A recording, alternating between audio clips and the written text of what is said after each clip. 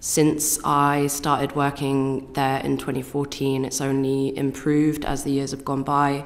We had 56% female mixed non-binary in 22. We achieved 51% female mixed non-binary in 21.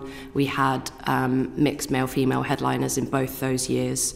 And we have a track record of giving giving artists their first ever festival headline performance. I think as of 2021, in the last 6 years, 50% of our headliners, it was their first ever festival headline show. Thank you. Is there fear across festivals in general, and to broaden it out from just picking on you, and I apologise for that, is there a fear that more female artists would lead to a loss in revenue? Or is it the challenge that you don't have the artists signed, you don't have the pipeline, you have the album cycles, etc., all sort of comes together, and it's not about revenue, it's about being able to find those artists in the first place? I think at the top, on the headliners, it is about all the things that I just discussed.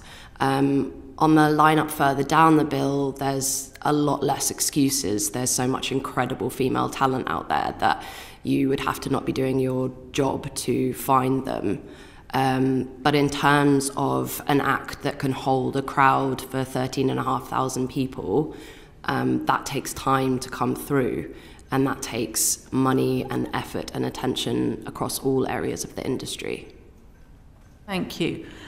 Do you think that there should be any responsibility on festivals to make sure that their lineups are balanced? Absolutely. And how much of that is incumbent on the bigger festivals? I am not sure I can particularly comment on that, because I'm just here representing End of the Road and the Association of Independent Festivals. You feel that the Association of Independent Festivals is making a real effort? Yes. Is that matched by other organisations? Well, I mean, the stats would say no. Thank you. And I'm sorry, all of my questions are directed to you, and I apologise. We will bring in the other witnesses, fret not. I just want to understand whether exclusivity agreements that might exist for some artists make it harder to have balanced lineups. Yes, because if we talk about the talent pool at the top that is capable of headlining a massive show, and it's not in any particular year, it could vary. There could be lots of people on an album cycle and the pool is very rich, but it definitely diminishes the chances of artists being able to headline multiple events. So those with bigger budgets and more money have first dibs, I suppose. And do you think that there should be any responsibility, or maybe on artists themselves, or organisers, or both, to say no to exclusivity agreements? Or are they just a fact of life that need to be accepted? I think within the industry, there seems to be an acceptance that exclusivity on headliners is something that we all understand, but lower down the bill is where it gets more complicated. Exclusivity on headliners is problematic for us, largely because it comes from major festivals as opposed to other independents. But your headliners, a lot of the time they're selling your tickets, so you need to kind of own that uniqueness. But luckily, I mean, End of the Road has always sold to its whole lineup. We normally sell a third of tickets before we even announce.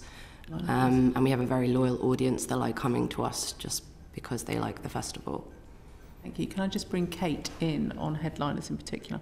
Yeah, I mean, you've just actually answered part of what I was going to ask you there. I wondered whether you monitored gender or sex of the people that come to your festivals that buy the tickets, and how much, if any, impact not having a woman as a headliner might have on that. You know, are you aware of that? I know you said that people come in, buy tickets for the whole lineup.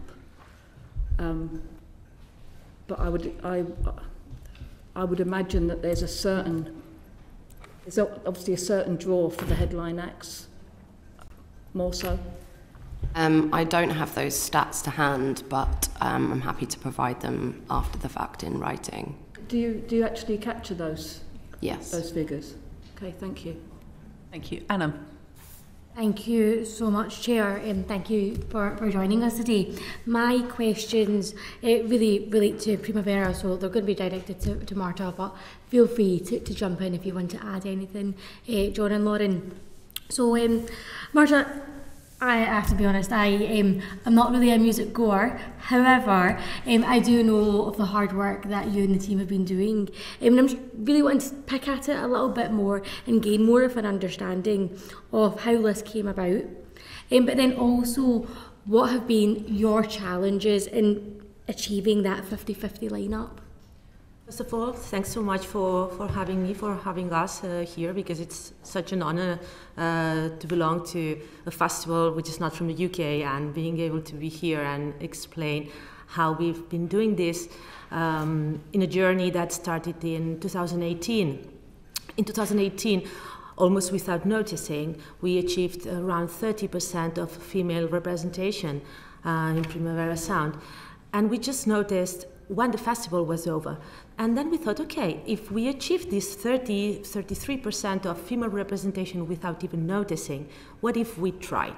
What if we really tried to do it, and next year, 2019, we achieve what we called back then the new normal, which was it should be absolutely normal to have 50% of women or non-binary acts or whatever. That doesn't mean to have only white men with guitars on stage.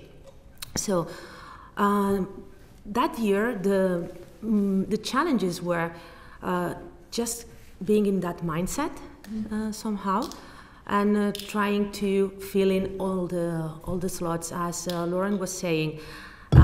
Headliners might be more difficult some years, depending on the roots that they might have, if they have released a record or not. But we've always believed that somehow headliners are also what you call a headliner. It's not like a computer that you just bought and it comes with X gigabytes of memory. She is a headliner if you put her on that slot. It's a very usual example that I always talk about. Solange, she had been to the festival before, and she was occupying lower spaces on the poster. And then we thought, she should be a headliner, why not?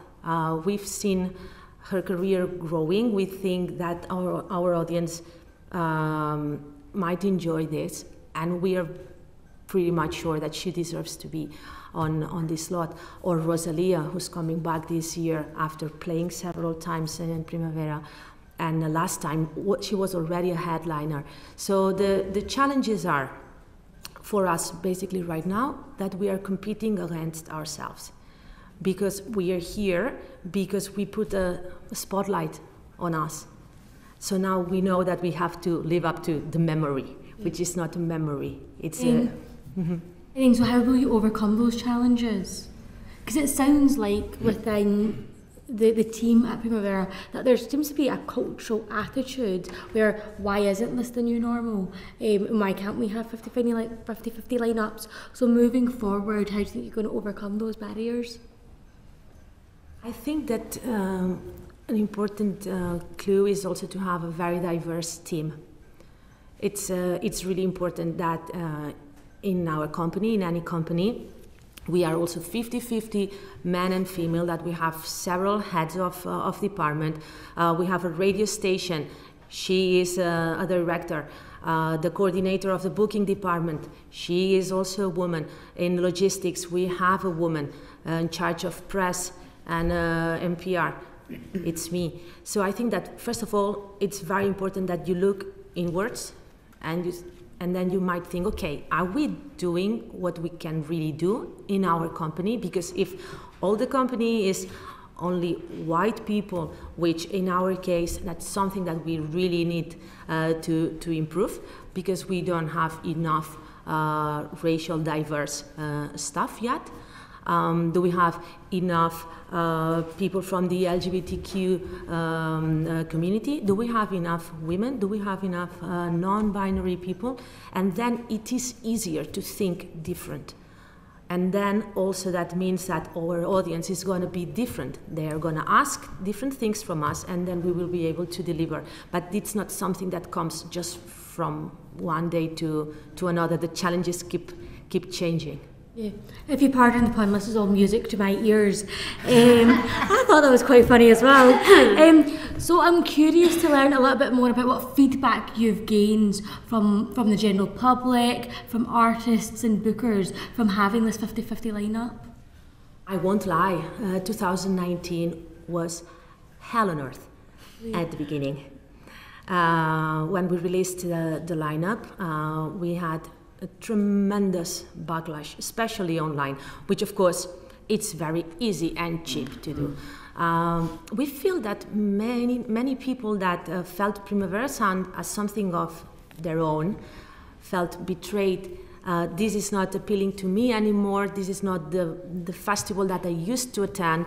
And then we started receiving all this backlash saying, this is only a PR stunt. You are not a you are a music festival. You are not a women's committee. Why are you doing this? We only care about music. And we received a lot of criticism online. Just after this first wave, we started receiving praise and more praise and more praise, especially from people that had never attended a music festival before, because they didn't feel safe, because the music that was displayed in music festivals wasn't the music that they were listening to in their bedrooms, maybe because they thought, yeah, I'm not interested in this. So then we started receiving a lot of comments from very young gay boys that said, yes, I'm going to come because my friends are also coming, and I think that I will feel safe in this festival. And I think that's something that is going to be also talked about in this committee, about safety in our festivals. We started receiving praise about, okay, I really love this band and it's really small, but now I feel that you have programmed these girls that are doing music the way I would like to do music as well, if I can do it at some point. And then also answering a question that she asked first. The proof that this works is that for the first time, in 1 year that we had more audience than ever, we usually sold out. But that year, we have increased our capacity. So on that Thursday, we had about, 60,000 people, more or less, Friday as well. On Saturday, we sold out with 65,000 people, with a lineup that portrayed a classical, let's say, indie act with a white guy, James Blake, the biggest Latino superstar from reggaeton Colombia, J Balvin, and a girl from Barcelona, Rosalia. That's diversity. And we sold out the festival with increased capacity for the first time ever. So it works. Yeah. So if you want to look at it financially, it works. You're not seeing a reduction in tickets? No. And in fact, you're increasing capacity. That's really interesting.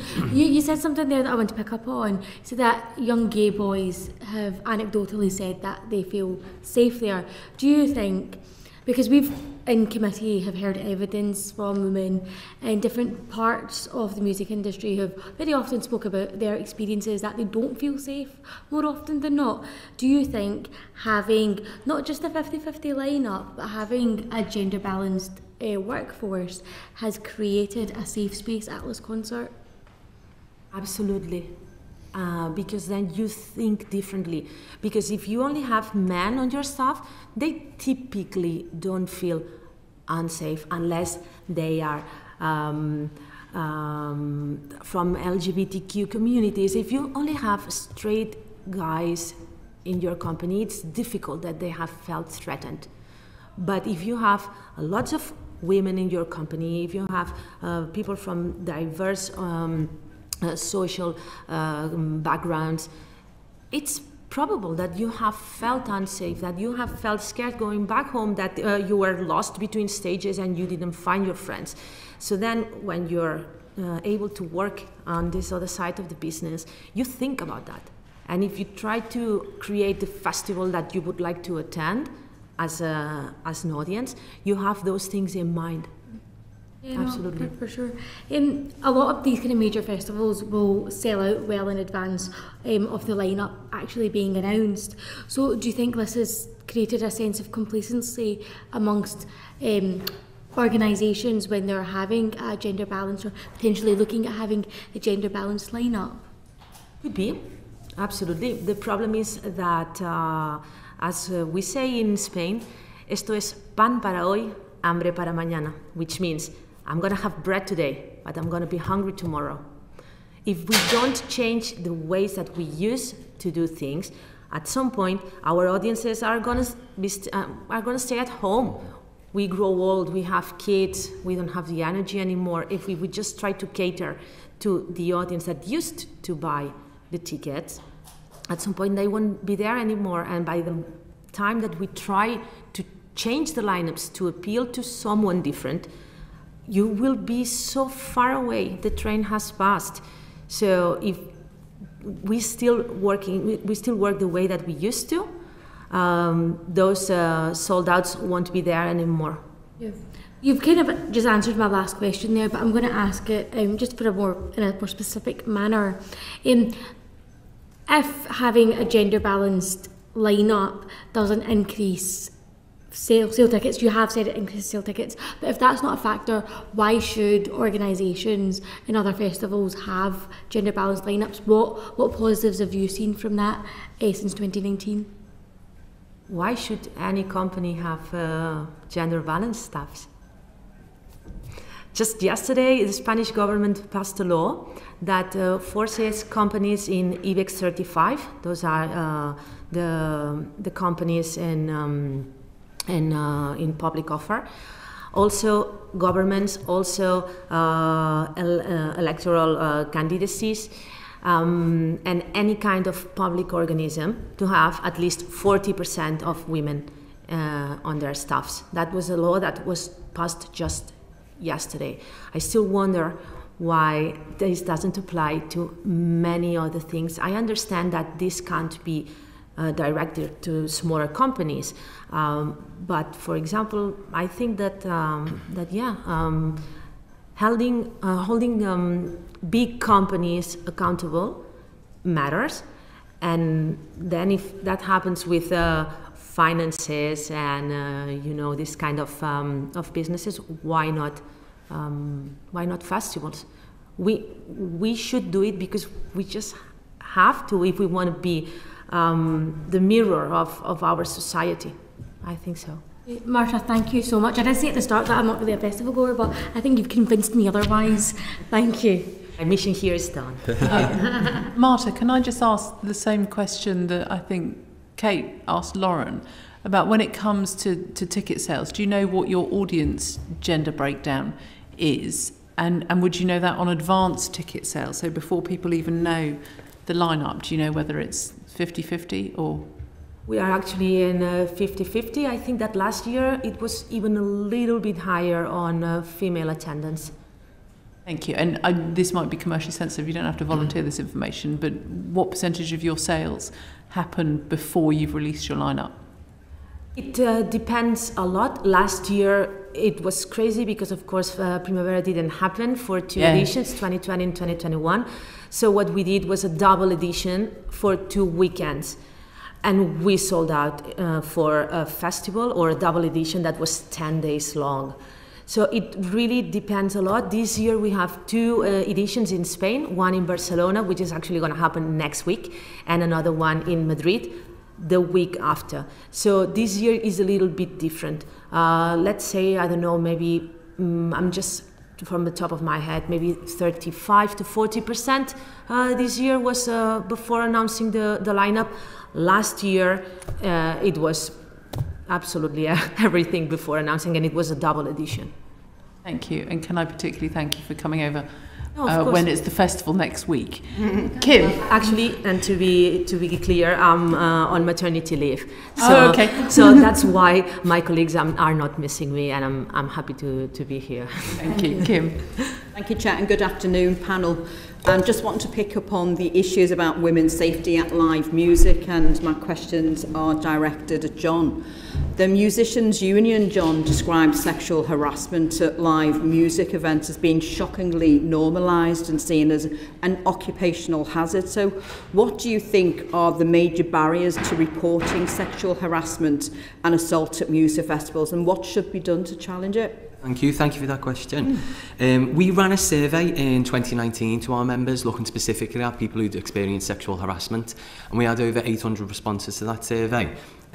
Almost half of the members who responded had experienced sexual harassment, and over 60% had witnessed someone experience sexual harassment. To your point, over 85% of the people who'd experienced sexual harassment didn't report it. And the biggest barrier was fear of losing work, or workplace culture was cited as a barrier.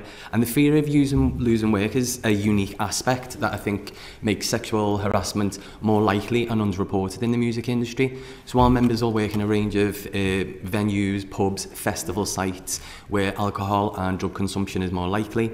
There's really informal working practices, employment relies on networks. So you can see as these ways of working add up, it creates a culture where sexual harassment is more likely to happen and more likely to go underreported as well. So they're the main reasons that members don't report it, for fear of losing work and that workplace culture.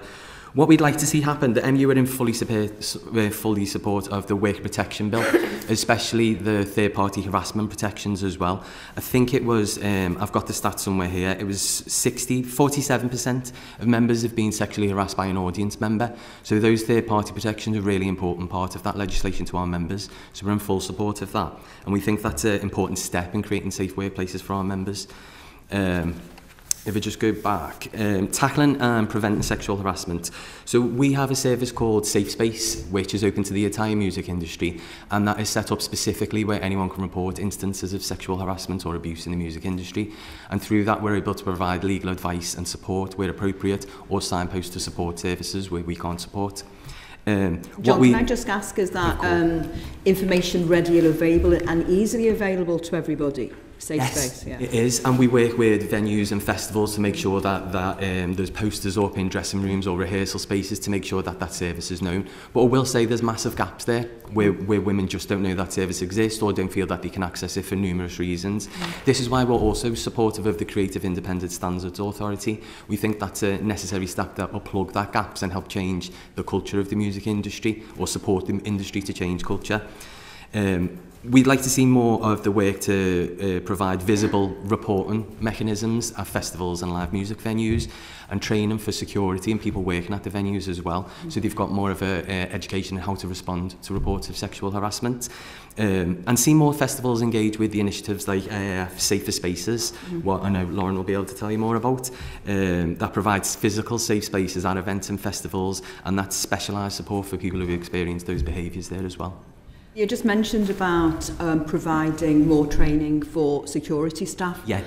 How does that take place, and who's responsible for delivering that? Because that is often one of the major barriers, isn't it? Yes. You know, in terms of security staff maybe not acting responsibly enough and speedily enough, you know, in terms of challenging these incidents. Definitely, it's a massive gap, and we've worked out with Good Night Out, I'm sure you've all heard of Good Night Out campaign, and they will provide training like that. There's various training providers, if I'm honest, that could provide wider equality, diversity, inclusion training, but specifically on how to respond to instances of sexual harassment. I think that's a crucial part as well. So, and the report mechanism to go along with that, so where something is reported, it's logged, and we can start to build a picture of, is this venue specifically a problem where we have sexual harassment commonly, and how do we address that? That's an important part of the puzzle of fixing this culture as well.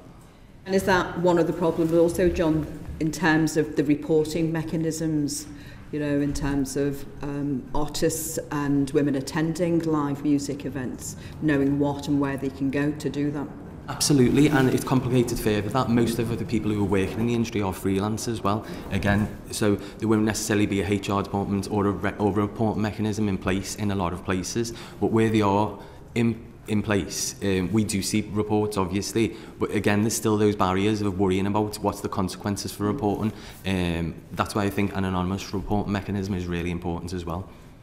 So artists, performing at live events won't have access to appropriate facilities, and I don't know whether you see that also as a barrier in terms of getting more women involved in these events. Definitely, it's when we've had a workforce that's been historically dominated by men, then women are often an afterthought. So we've had reports where there's no change in facilities for women at venues, so women will be getting changed in cars, which obviously raises safety concerns, or they'll be asked to share a dressing room with the rest of the band members and things like that. So there's multiple issues going on there where it creates quite an unwelcome environment for women. You mentioned, your union has 30,000 members. What is the breakdown in terms of gender, in terms of your membership? We're about approaching 40% women of membership, yeah, and we do lots of work to ensure that we recruit more women, that we've got services specifically for women, like Safe Space or the maternity services that we provide. And also we may do a lot of work to make sure our committees are 50-50 splits as well. Thanks very much, John. My next questions are for Marta and Lauren, and it's very much about what men are doing, what you're doing with men to call out and challenge these behaviours at live festivals, because until men stand up and challenge, then a lot of these incidents continue, don't they? Lauren? Well, part of the Safer Spaces Charter, which was originally launched in 2017 and relaunched in 2022, part of it is to raise greater awareness about sexual violence at festivals. Part of it was to take a survivor-led approach to tackling sexual violence, and a lot of it was to spread information about being an active bystander and about consent. And so there are the kind of the 5 Ds of being an active bystander, which we train all our heads of department, and they in turn train our stewards and bar staff on. And that's a really, really important place, I think, to start with the men that we work with that attend the event as staff or artists or performers or anyone. And that's a resource that's easily available online. It was devised by Right to Be. So that's like probably one of the most important ways. And I think a lot of it probably comes back to, I suppose, everything that kind of Marta was saying in terms of representation. It's about ensuring that your workforce is diverse, and so you have the opinions of people from multiple different backgrounds feeding into the situations and feeding into what is the right or wrong way to do things. And kind of going back to the point you raised before, that your survey identified the issue as being normalised and just an occupational hazard. So it's about providing information, isn't it, to all of the people involved in the festivals to ensure that they know that this is a serious incident that needs to be reporting. Same over to you, Marta, in terms of what you do in terms of your respective festivals, in terms of, asking men to call out sexual violence. We started in 2018 with a protocol that was developed by the Barcelona Town Hall, and it was a protocol against sexual harassment in nightlife venues and festivals. We were the first ones to implement that protocol together with several venues and the Barcelona Town Hall. And in 2019, together with this campaign of the new normal, we kind of spread the scope. And we made a new protocol by ourselves, which it was called Nobody is Normal. Because what is to be normal nowadays? So it's not only against sexual harassment, but also a celebration of diversity. It's a protocol against fear. A festival is a space for transgression, for community, for celebration, and no one should be afraid of expressing her own, his own, or themselves in a music festival. So just a couple of days ago, we announced again the protocol that has different aspects. For example, the safe spaces in the festival, where you can just go and stay for a while, or you can go and report anything that might have happened to you or that you might have witnessed. We have some staff that's working around the venue. And I want to stress how important it is, in line of what John was saying, that this has to be felt as something that is not threatening. So this staff is composed by so many diverse people in terms of race, of physicalities, of sexual orientation. So me as a woman or a guy or whoever is feeling unsafe can feel that these people will listen to them. And also our staff is trained as well in order to detect any possible conflicts. I think, however, that everything is linked, so the more we invest in gender balanced lineups, more diverse our audience is going to be, and then the safer it's going to be for everyone. Let's say that an anti-sexual harassment protocol, the goal is for it to disappear, so we don't have to use it anymore. Thank you, Marta. Thank you, panel. There are all my questions. Thank you. John, can I just go back to what you were saying specifically about venues? So if the Musicians Union kind of gets wind that there's a particular venue where people are unsafe, where there are more reports of sexual harassment, abuse, assaults, what do you actually do? How do you as a union go about tackling that with the venue? Okay. So it's first important just to say that the safe space service where people report that through, that's survivor-led. So we'll always be led by the survivor if they want to take action or not.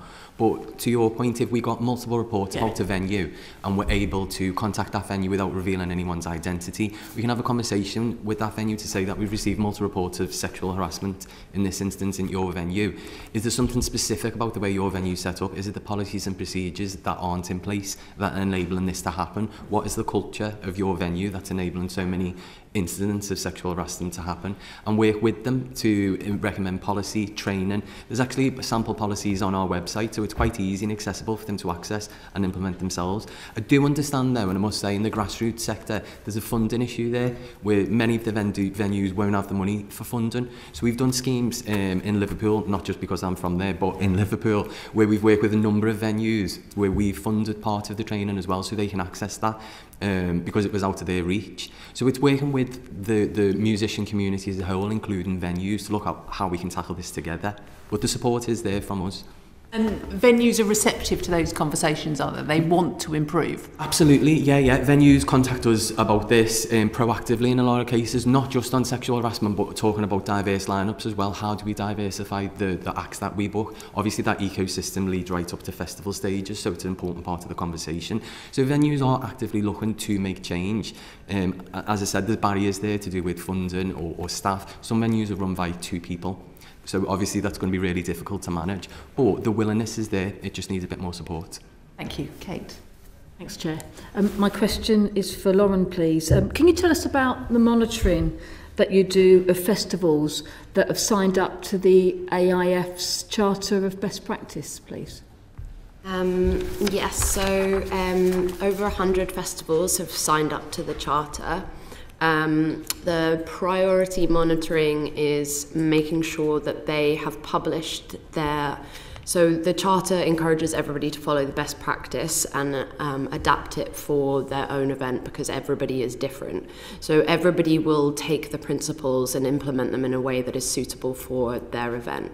And the Charter requires that you publish that and you make that fully accessible online. And then there's kind of a check-in every year, post-season, to see how the procedures have gone, see what may have worked, what didn't, sharing knowledge about what one event might have done that was really successful, or what might not have gone quite so well. You know, kind of anecdotally, a lot of people had success with the Ask Angela campaign, using that on their bars. A lot of people introduced new welfare spaces where they didn't have them before, kind of specific safe spaces that they didn't have before.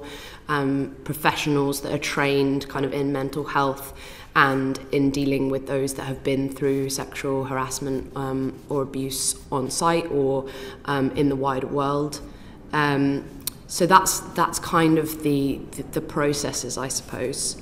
But it's down to each and every individual to implement what they think is correct for their event. And everybody who signed up to it really, really cares and really cares about learning from each other. That's one of the really important things that AIF provides is a network. So we can all improve together. Yeah, so that they sign up and share best practice, etc. But do you check that in any way that staff have undergone training so that they know what to do if they observe or hear sexual violence? Well, the AIF is not for profit, and I think there's only 2 employees, so it's beyond their scope to be kind of on the ground physically checking that everything happens in the way that the festival is saying it should. That has to sit on the individual organiser. Okay, and that leads nicely into my next question.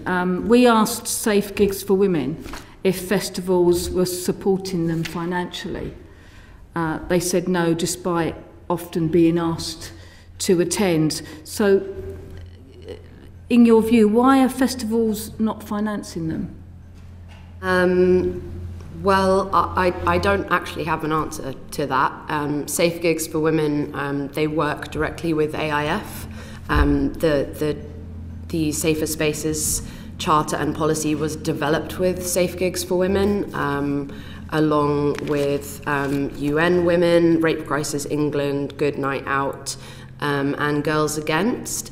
So there is communication directly with the people that are experienced and know what they're talking about. But when we talk about financial investment into the safety of our audience, this doesn't just come from working with outside organisations. It's an internal procedure. We end of the road when we signed the charter. We took this charter as a starting point. We then went away and we worked with UN Women, not Safe Gigs for Women, a different organisation. We put money into that and they helped us develop our procedures and our policies. We invested in the time to train all the heads of department in our procedures and policies, and invested in the time for them to then train their departments on site. And there's very, very basic things about safety that you invest in. You invest in good lighting, you invest in good risk assessment. Mm-hmm. It's kind of comparable to what John was saying, in terms of venues. When you notice that there might be repeat venues that are problematic, you have to ask yourself, okay, why is that happening on that particular part of site? Is there an alley with toilets that's poorly lit? Like, what do we need to do about that? And it's when it's working with security companies and making sure that you're spending your money on security with the best possible company out there. I know it's been spoken about in this committee before, but there is a serious skill shortage with security companies. So the investment in the ecosystem of making safer spaces at festivals comes from all different directions. It comes from investing in a diverse workforce and everything Marta was talking about. Yeah. Okay, so kind of specifically around volunteer groups, should funding be a condition of festivals being a signatory to the Charter, do you think? Funding volunteer groups? Yeah, should funding of the volunteer groups be a condition of festivals being a signatory to the AIF's Charter? No, I think the government at wide should be funding these organisations. Not-for-profit organisations have the expertise, they don't necessarily have the same red tape, and they already know what they're doing, they lack the resources. I would love to see it come from within, and I am open to those conversations. No one has brought those conversations to me, but I do think that the independent sector is woefully underfunded. Yeah. Okay, thank you. Thanks, Chair. Can I just ask a question, Lauren? And I think you used the phrase, make sure that you're working with the best security companies. How do you go about determining that? What are the measures that you use, both in terms of accreditation, but also in terms of sharing experiences with other festivals, who are good and who are bad? Well, you've hit the nail on the head in the last point. You share information with other festivals about who's done a good job. You do your due diligence on the company, take professional recommendations, you take personal recommendations, and you make sure that they all have the correct training in place. But I do think that the training that security go through, you have to go through SIA training to get your badge. I think that there are massive holes in that training. I think a lot of the issues with security could be solved by plugging the holes in those training. Bringing in these organisations that we've spoken about, like Girls Against Good, Night Out, Safe Gigs for Women, to inform a more detailed and survivor-led orientated package as part of that licence. Because if we knew the professionals that turn up on site who are supposed to have already gone through this training, we retrain them how we like to do things. But if we knew that they were already arriving with like a higher standard of professionalism in this area, it would be a massive, massive relief. You use the phrase holes in their training, the gaps. I'm not necessarily going to ask you to list what those gaps are here and now, but I think it would be useful for us to just have an idea of the examples of that, because that could very well be an area in which we wanted to make recommendations as to how, for accreditation, for licensing, that training needs to be improved. I can certainly provide some answers in writing afterwards, but for now I can certainly say that it's very outdated, and it's definitely not survivor-led. And it's definitely coming from a world that is very male-dominated. The security industry is incredibly male-dominated and incredibly white. Thank you for that. Caroline. Thank you. Good afternoon, everybody. Lovely to see you all. I'm going to focus on you, John. I apologise. I want to talk to you about the music industry more generally.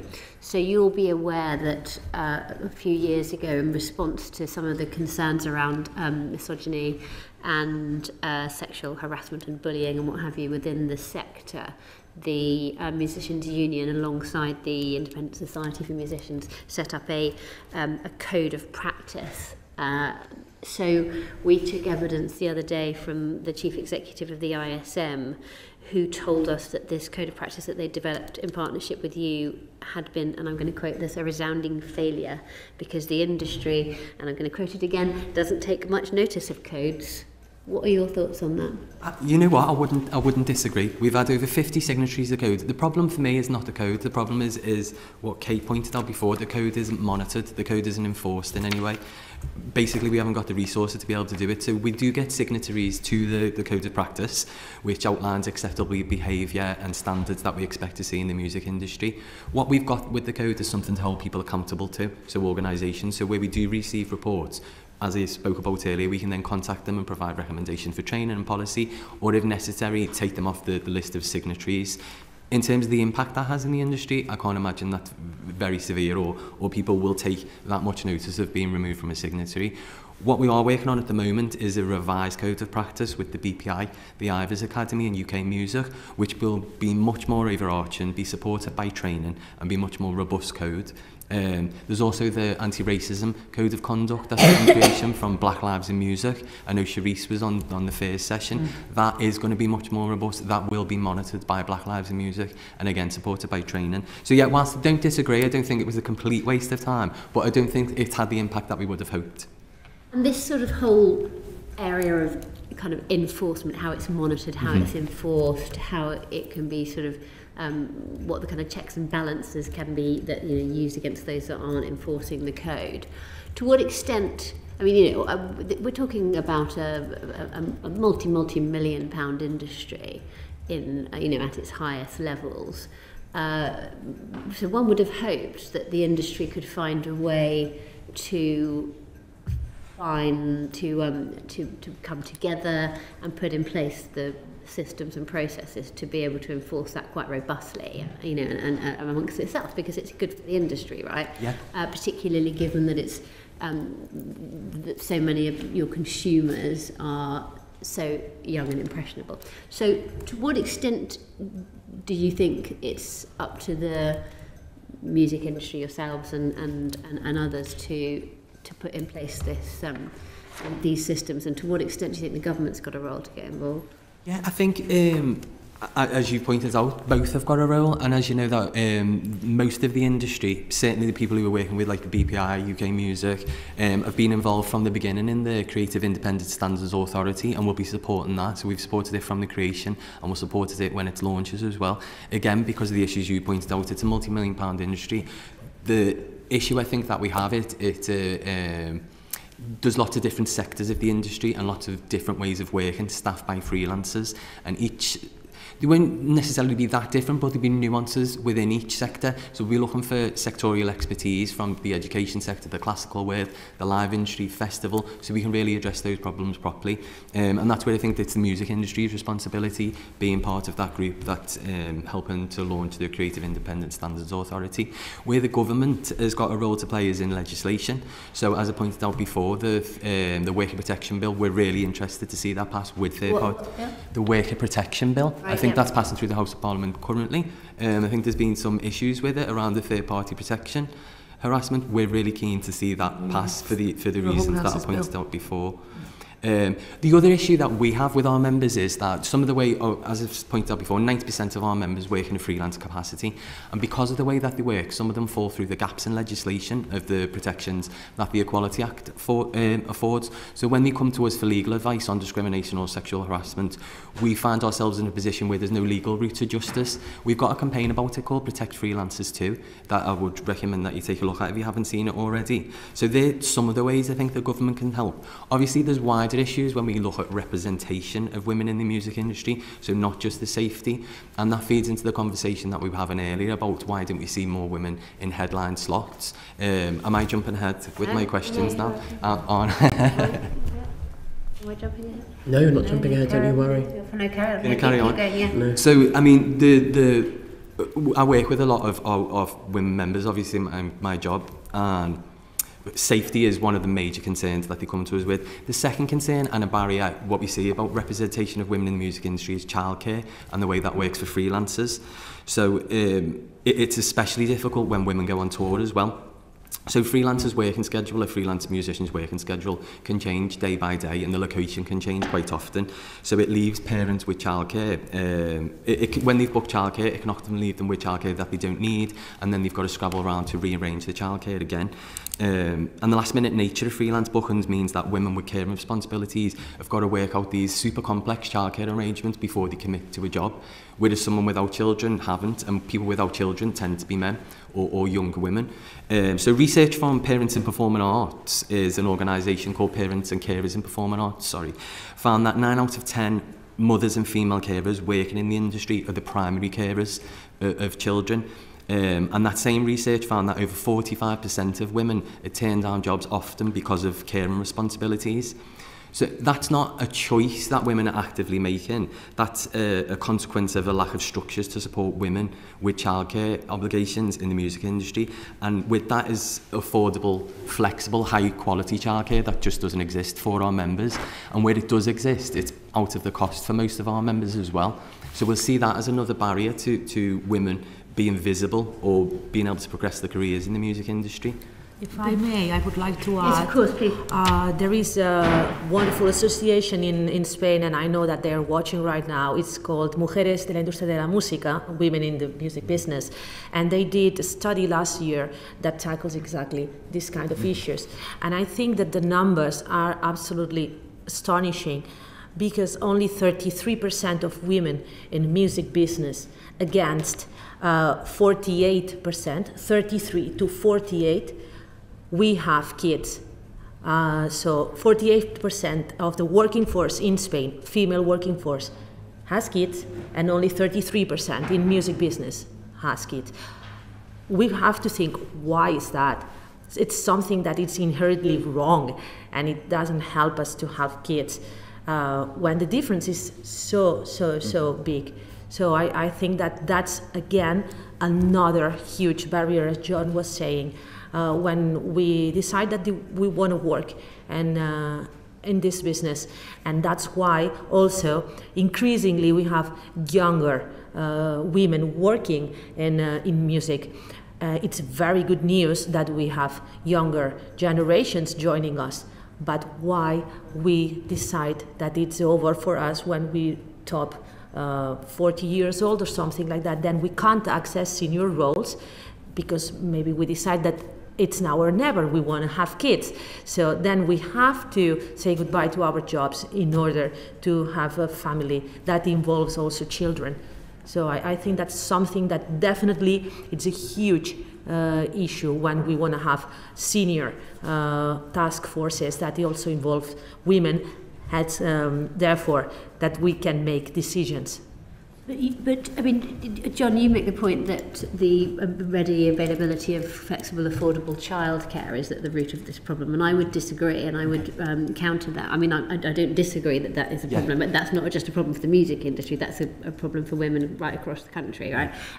Yet the music industry has a particular problem retaining its female workforce, and I would suggest to you that actually one of the reasons, and to Marta as well, that having a lack of women higher up the sort of food chain in decision-making roles also means an industry which is not making policies that are geared towards their female workforces.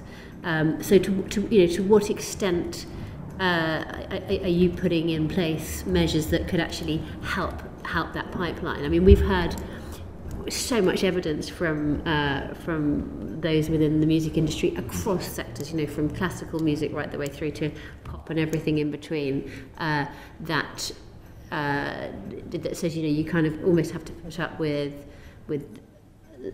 so much negativity and so much bad treatment, and if you don't even bother to report it or bother to stand up to it because that's the end of your career, you're done.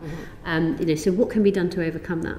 I mean, it's going back to that point about freelancers and them informal working networks as well. So I would completely agree with you that in some respects there isn't policy and practice in place. Where we've got collective bargaining agreements, so where employed musicians work, there's definitely policy and practice in place. So what you would expect to see from an employer in terms of maternity leave. What I'm talking about is the freelance who will rely on the childcare sector to provide that flexible ad hoc childcare. That's the bit that I'm saying is the barrier to our members. So yeah, where we've got collective bargaining agreements, you will see better maternity and parental leave policies. Where the freelance workforce it's impossible for us to have those agreements. So you won't see the same, and they're relying on the childcare that exists outside of employment, let's say, to be able to do that. But again, going back to why women don't raise their heads, of course, it's that freelance nature again, is the minute someone raises a problem, whether that be sexual harassment, lack of facilities for women, discrimination, generally what we'll say at the MU is that they become the problem. So that the person who's complaining, the woman in this instance, is forced out of the workforce or victimised. We quite often see the perpetrators stay in the workforce and move up the workforce. Yeah, it's a massive problem for us. But even outside of the freelancer world, even within the industry where people are employees, I mean, we still have an issue here. I mean, a 4% reference to supportive employer. Yeah. That's not good. No. By any stretch of the imagination. And this is for childcare, but it's also for maternity issues as well. I mean, surely this is because there are a lack of women in these decision-making capabilities that are not bringing forward women-friendly policies within the business. What can you do what can the industry itself do to address it, and what should the government do to address it? I mean, we talk about this a lot, about the lack of women in leadership positions, and again, I think that would be a game changer in terms of the way the workplace was set up. Women have got the lived experience of the things that they need, will be able to inform that. So again, there's Key Change is an organisation working specifically with festivals to look at 50-50 gender balance. I think it started off specifically at festivals, but now Key Change is much wider, isn't it? Looking at organisations, you've got organisations, I think she's gave evidence, Nadia Khan from Women in Control, who look at representation of women on boards, and we work with lots of these organisations to make sure that women are in leadership positions and in decision-making capacities as well. So those organisations do exist, and we would encourage the industry to work with them. I would like to come in on this as well. AIF is similar. We put a lot of work into making sure that the board has a good gender balance, and End of the Road does similar. Our workforce is about 63% female, a lot of them occupying roles that are a lot of the time considered more male in terms of production staff, engineers, head of technical. I think it has to start somewhere, and organisations like MU, like the AIF, can kind of lead that way. I think it's it's based on directors and organisers alone, but I think it's 48.48% of AIF's kind of members are female, so that's nearly half of the organisation's festivals being female-led. And I think supporting those organisations to make that change so it can be seen, because that's the important thing, isn't it? For somebody to see somebody that looks like them doing a role that they want to be able to do. And just coming back to childcare, I want to flag that I think the music industry has a very specific issue in that the hours that are expected are very antisocial. They're outside of your normal 9 to 5s. You're expected to be up late, probably drinking to be sociable. You're expected to work at the weekends. And I think those with childcare needs that have to, that prioritise family or need to stay at home because they can't find good childcare, they begin to feel invisible in the industry and they begin to doubt their worth or their contribution. And then they do also become more invisible, and then you're lacking representation again, and it's a whole kind of cycle. To what extent do you just think there's a sense of, I'm going to use the word arrogance, it's probably not the word I'm really searching for, but to what extent is there just an arrogance at the top of the industry that kind of says all this sort of sexual equality, all this sort of, focusing on rooting out, bullying, all this focus on trying to push equality, which doesn't really apply to us?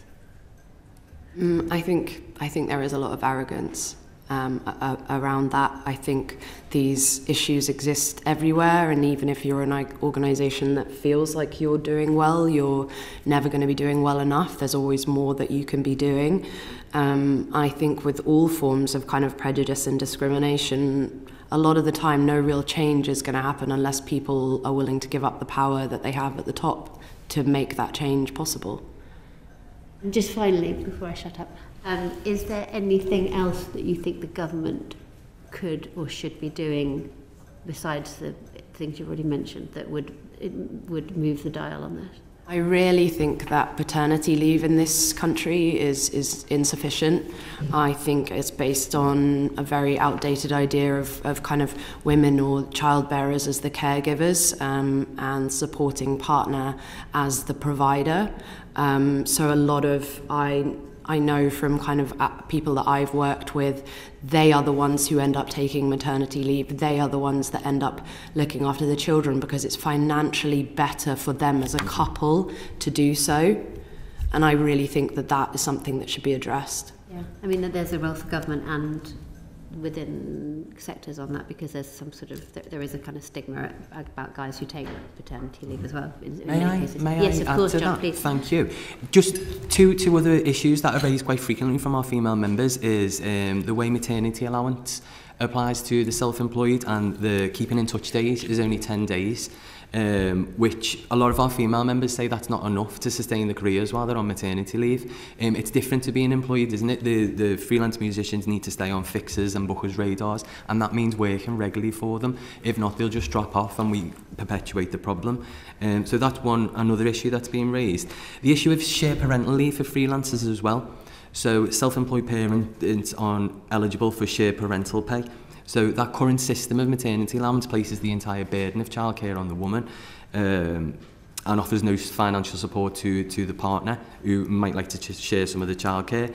And as I've just explained, that flexibility of childcare for a freelance musician is crucial if they're to keep the business afloat while they're on maternity leave. So there's definitely two points there I would add to that. Marta, did you have anything to add to that? Oh, well, as a recent mother myself, I feel that I'm definitely very lucky, because my situation is not at all what I can see around me.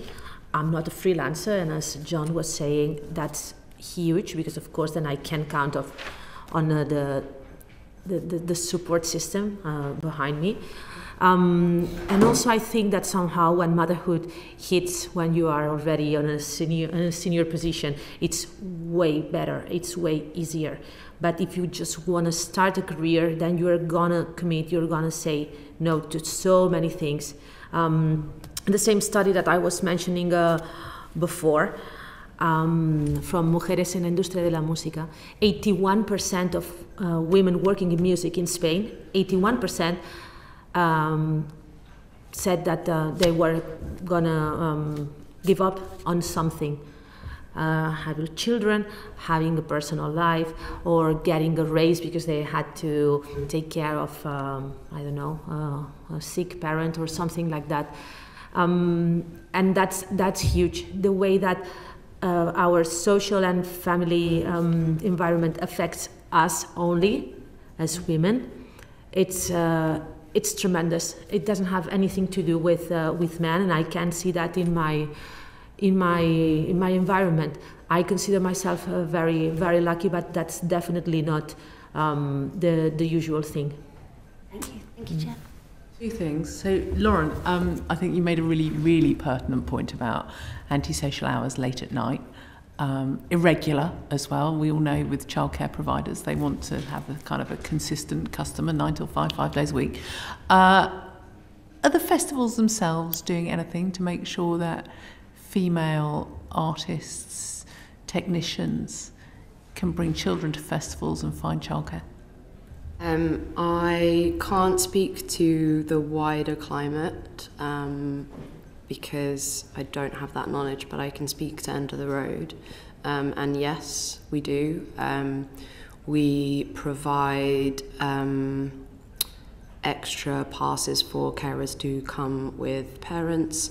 Sometimes we provide extra accommodations, so extra caravans, extra boutique tents, to make sure that if you are working over the festival and you have childcare responsibilities, that they can kind of be tied in together. You don't necessarily have to leave your child kind of at home or with a carer or with grandparents, which is often the way that a lot of people I know kind of get by.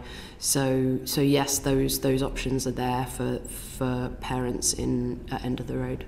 Thank you for that. Very helpful. And do you perceive that there is a difference between festivals, and I'm going to use the term, led by women? Do they make more accommodations? Kind of there has to be, I think, as with anything that's led by a lived experience. Like, I'm not a mother, but I'm a woman, and I think that perspective comes into play. And I think that's why it's really important to have that representation at the top level. To have somebody that really knows what it's like to go through those things, or at least have those people in senior positions within your organisation, even if they're not at the top. And do you think it also makes a difference when looking at issues around safety of female festival goers, the efforts that go into making sure that there are sufficient safe spaces, that there are properly trained security? Are you aware of a difference that when there are women at the top of organisations, they make more of an effort to make sure that happens? Aware of a difference? I don't know. I can only speak to myself. Yes, because I don't know anybody in this industry that hasn't been through some form of sexual harassment or abuse or discrimination based on their gender or sexuality or ethnic background. So yes, I think we all, if we've been through that, then we care more. Thank you. Elliot. Thank you very much, Sharon. Thank you very much, panel. John, I'd like to come to you, if I may, on the issue of non-disclosure agreements and NDAs. This has been something that's been flagged up throughout the course of this inquiry. We've had evidence both from Dr. Cassandra Jones, but also from the Chief Executive of ISM, citing the use of non-disclosure agreements and NDAs as a reason and as a factor for bullying and harassment in the industry and the inability to report. Now, this is where I think the committee is very keen to get a better idea, because of course NDAs aren't supposed to be used for covering up crimes, essentially. I mean, let's just call a spade a spade. In your experience in the industry, how commonplace is the use of NDAs, specifically on the issue of abuse and things that should be classified as criminal, but also more widely in terms of poor behaviour and things that might not necessarily pass the sniff test, if we call it that. How commonplace have you found it, and how and why, in your experience, are they used? It's obviously difficult to say how commonplace it is because a lot of NDAs will stop members talking to us about it. But I do know from working with members that NDAs are used for exactly the way you've described. Quite often used to hide discriminatory behaviour, unlawful behaviour, sexual harassment or assault. And quite often used to allow perpetrators to stay in the workplace or move from workplace to workplace with impunity. And the person who's experienced sexual harassment or discriminatory behaviour is often can't work with that person again for obvious reasons. So they're the ones who are suffering this. Again, I couldn't speak to how widespread they're used because of the issue of NDAs. I can tell you what we would like to see is in the use of NDAs is similar actions to those that have recently been taken in higher education.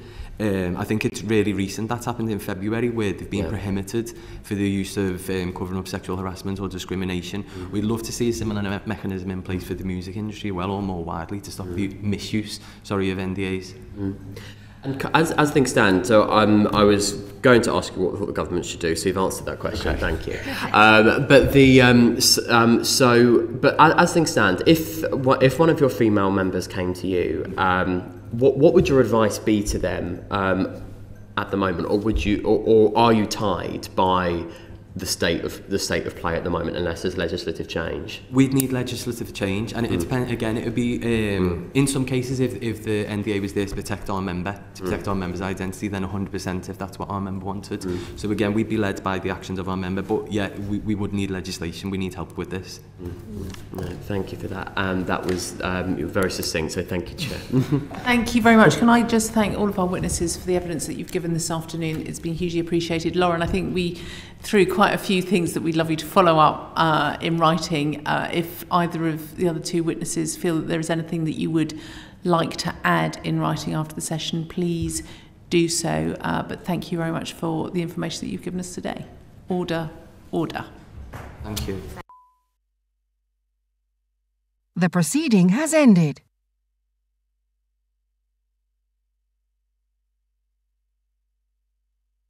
The proceeding has ended.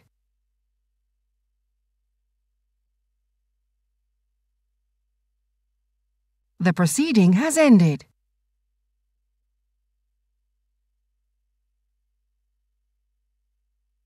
The proceeding has ended.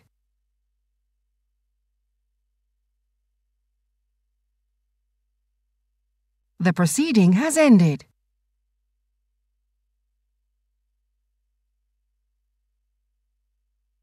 The proceeding has ended.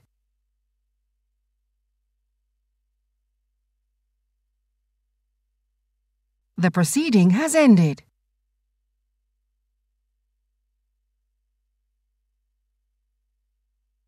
The proceeding has ended.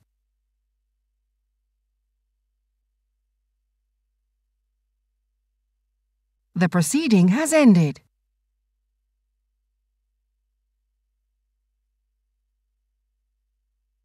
The proceeding has ended.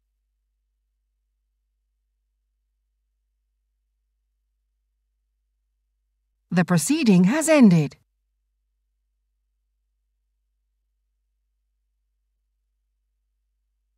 The proceeding has ended.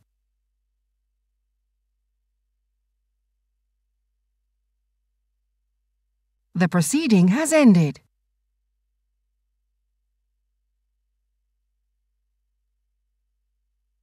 The proceeding has ended.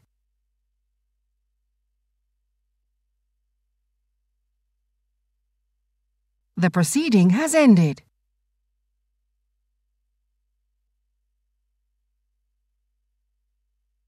The proceeding has ended.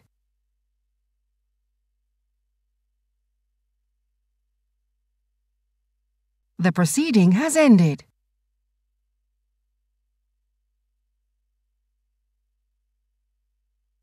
The proceeding has ended.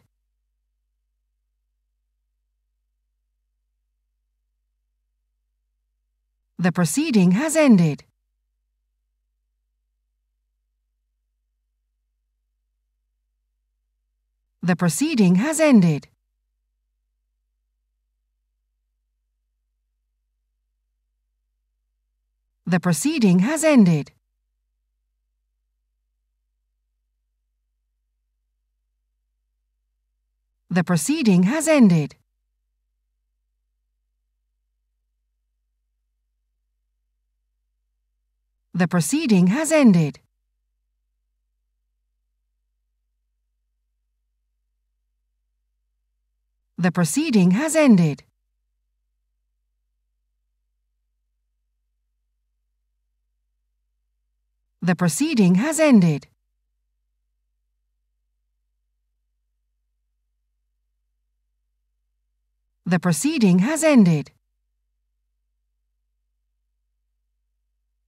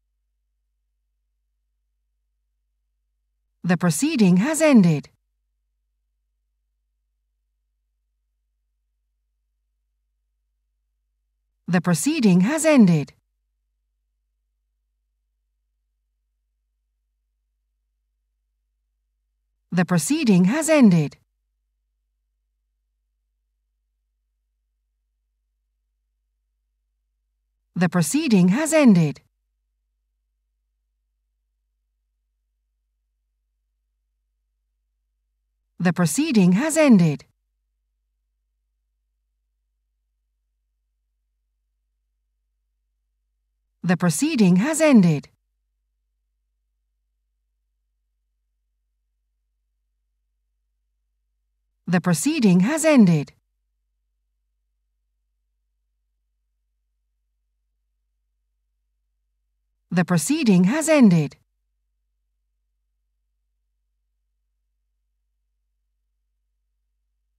The proceeding has ended.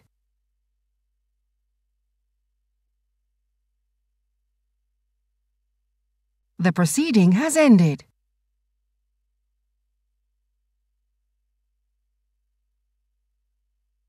The proceeding has ended.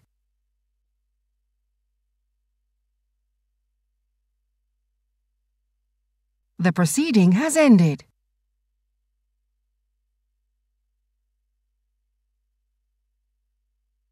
The proceeding has ended.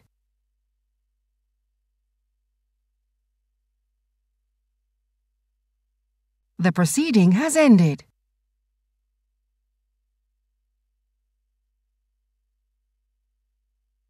The proceeding has ended.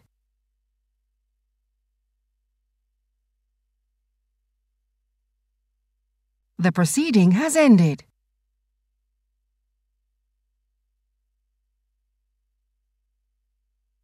The proceeding has ended.